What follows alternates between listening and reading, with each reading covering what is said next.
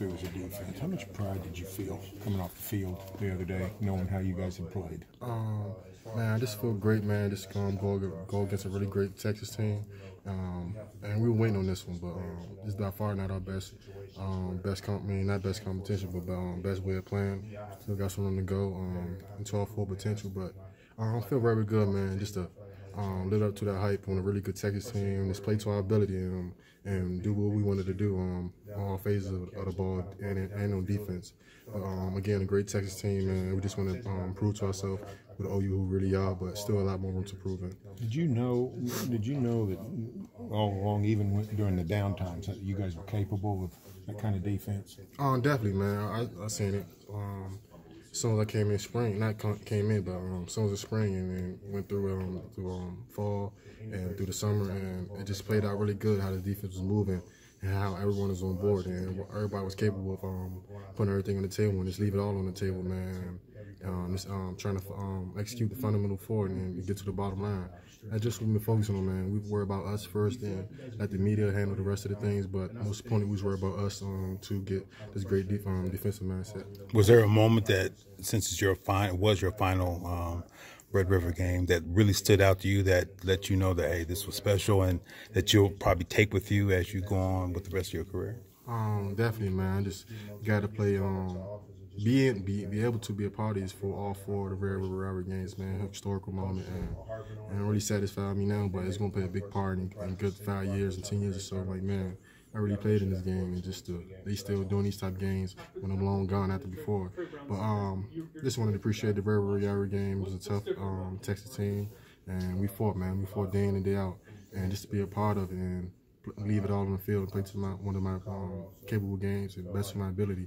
And my last River Rivalry game, just outstanding. I just love what we did, and I'm ready to move forward. As a senior, you're a guy who's been part of some really good defensive performances, notably the game in Columbus a couple of years ago. But where does last week's game rank in just among the best team defensive performances that you've seen in your 4 years here? Man, I gotta say that's one of top two, top three, definitely, man. And just to get a record-setting team, 9 sacks, man, that was outstanding. But there's a lot more opportunities we had out there, man. We still got to improve them, but I would say that was one of about the top 2, top 3 defensive game that we had. But by far not our best game, man. We're gonna keep pushing. Do you sense a higher level of confidence after the game than maybe before? Definitely, man. It's definitely something you can feed on, especially on a great Texas team. And score offensive touchdowns throwing the ball. So, man, you just got to do better. Still got to get better in the run game, but we got to feed off this type of momentum, man. Just keep feeding on throughout the season. We don't want to stop here. We want to keep getting better and better. And something like this can't satisfy us. We got to keep going. Parnell, turnovers were such an emphasis over the offseason. Well, this defense has been a lot better. Those numbers haven't taken a dramatic turn, obviously, especially the last couple of weeks. How much of a concern is that, and what do y'all need to do better to force more of those? Man, it's a major concern, especially the emphasis we do.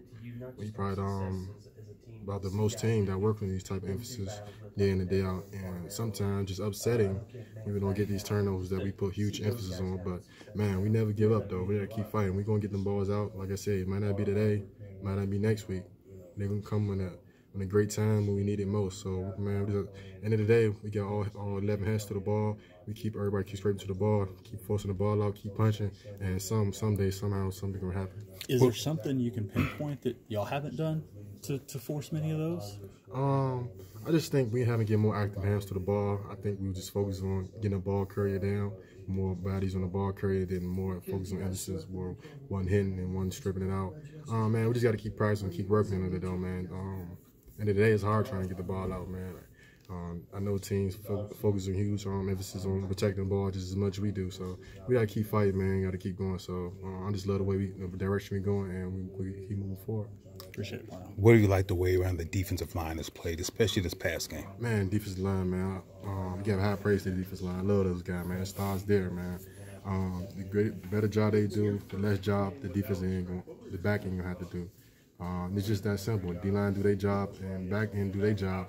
We all play a good complimentary defense. But I just want to keep pushing, keep feeding out this motivation, man. This is not the end, and it's by far not our best game. We want to keep pushing. When you talk about it not being